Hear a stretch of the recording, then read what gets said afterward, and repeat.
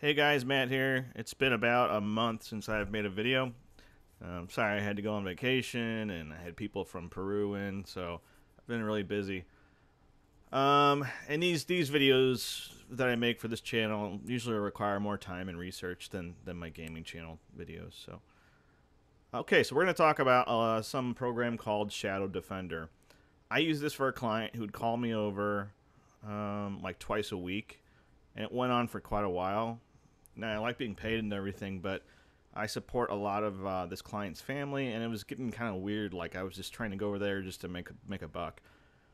So, this program prevents unwanted changes to your computer. Whether it be some kind of setting that the person set, or something they deleted, a program they installed, a virus, and it's really easy to use. And it's 35 bucks, lifetime license. You can see that right there. You don't have to pay for it every year. So let's go ahead and download a 30-day trial. I'll give you a demo on how this works. This video shouldn't take that long. Just a couple reboots involved. That's the only thing. It's 3.31 megabytes. And we'll go ahead and say run. The install's really simple.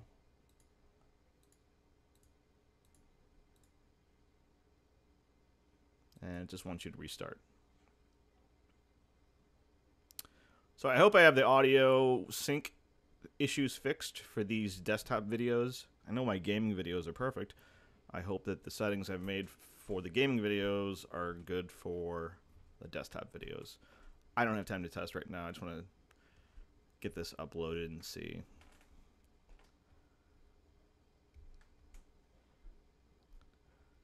If the audio is off, just pretend it's a silent movie.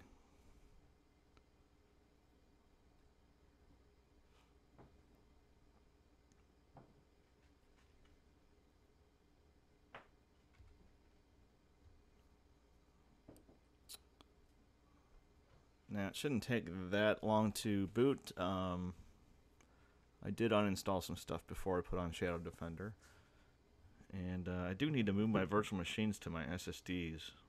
It'd make these videos a lot easier.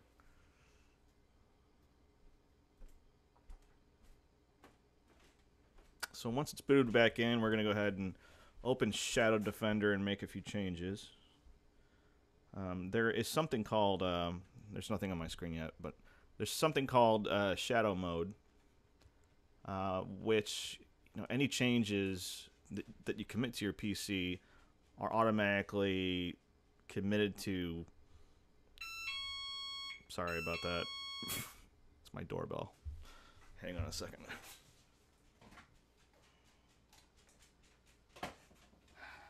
Wasn't ready for that. I'll get back to that thought in a second here, because I think we're going to boot up.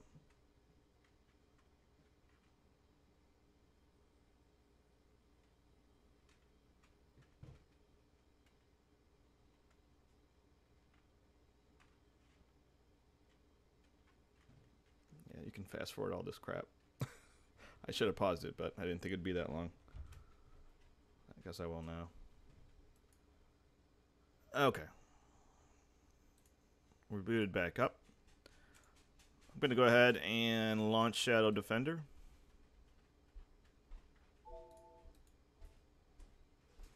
I'm just going to say, do you want to buy it? Please register. We'll say later. Okay, here's the interface. So we will go ahead and look at the modes. So right now we're in normal mode. We can enter shadow mode. And hang on a second before I do that. Okay. Anyway, like I was saying, right now we're in normal mode.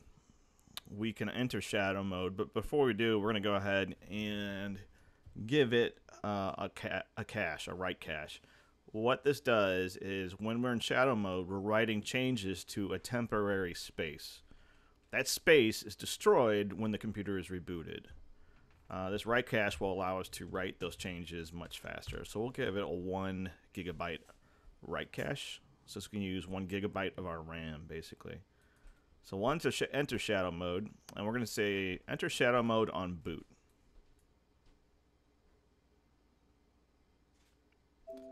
Operation finished. So nothing, you don't want to make changes right now because we're not in shadow mode. When we boot, it says we're in shadow mode, but we're not. We need to reboot. So we will go ahead and do that now. And I will pause it just so we don't have to deal with that insane. I don't know why I just restarted this way, but whatever. Okay, so we're booted back up, and you can see we are in shadow mode right now. So any change I make will be automatically disregarded or deleted once we reboot. So, later. You can exempt certain folders and files. And if I try to do it right now, I think I screwed up. If I try to do it right now, it says we can't. But I'll see if there's a workaround here. So normally you would say add folder, and you'd say something like documents. So this directory selected is in shadow mode, operation canceled. Normally, I could select that folder, and anything I save in there would be around when I reboot. But I can go ahead and give you a demo of how it works normally without doing that. So, one thing we want to do is enable password control. So I'll just go ahead and give it a password. Okay, it does save that. And we will go ahead and say check for need password when committing files via a shell context menu. So I know this is a little confusing right now for some people, but I'll just give you a quick demo on how it works. So we're going to create two files here. Two little text files. We're going to say committed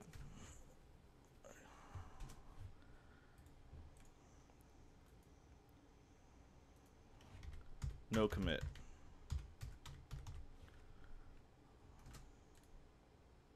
Alright, for this file, we'll type hello and we'll save it. This file, no commit, blah, because it won't be there anyway. Save. So I want to keep this file, but this file, I don't really care about it. It'll go away when I reboot. So I will right click this file and I will say commit. And we'll type in our password. And we'll say OK. Operation finished. So when I reboot, this file will be there, this file will not. Let's go ahead and download a program just to give you an example of that. We'll just go over to File Hippo and just install something weird. Or normal, I don't know. Whatever is easiest.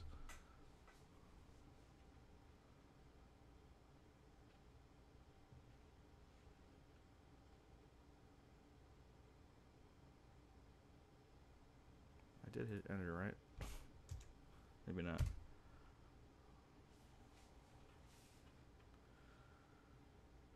Let's just do CCleaner. That'll be the easiest way to go. So CCleaner, while being a great program, maybe you didn't want to have it installed on this computer, and you don't know how to remove it or something. That's where Shadow Defender would really come in play, and all you have to do is reboot, and it's gone. But let's see that in action.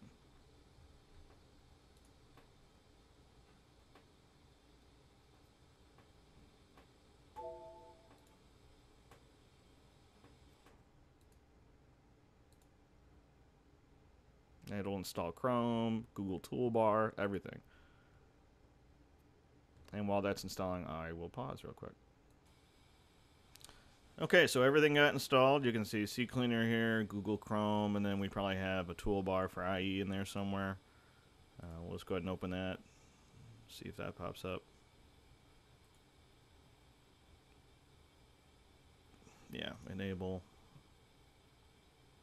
So all these changes, like I said, are being written to just some temporary space on the computer. that's going to be destroyed as soon as I reboot. I'll make all kinds of changes here. And now we will go ahead and just reboot. Restart. Okay, take a look at that. So all those icons are gone, those programs are gone. The one file that we committed that we wanted to save is still there.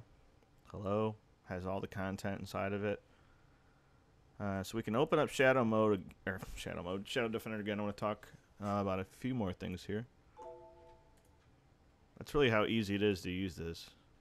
So yeah, this is what I want to show. So in case somebody comes up, you know, your kids, your parents, whatever, they want to go ahead and turn off Shadow Mode or make changes to Shadow Defender. Once you put in that password, you have to know that password to get back into Shadow Defender.